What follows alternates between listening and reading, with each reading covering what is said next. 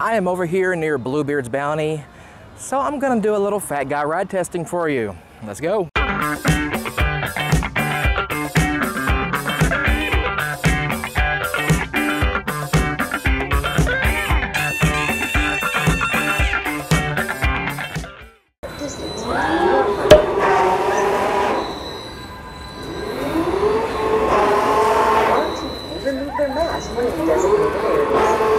I'm definitely going to try to sit back on this thing to get the most bang for my buck here.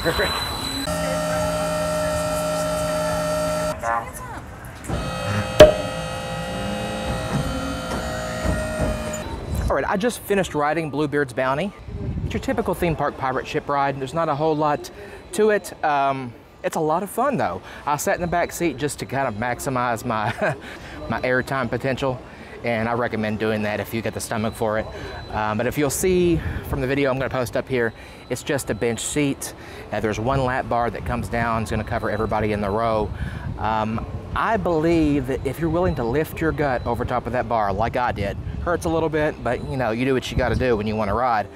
You could probably get into here somewhere close to 400 pounds.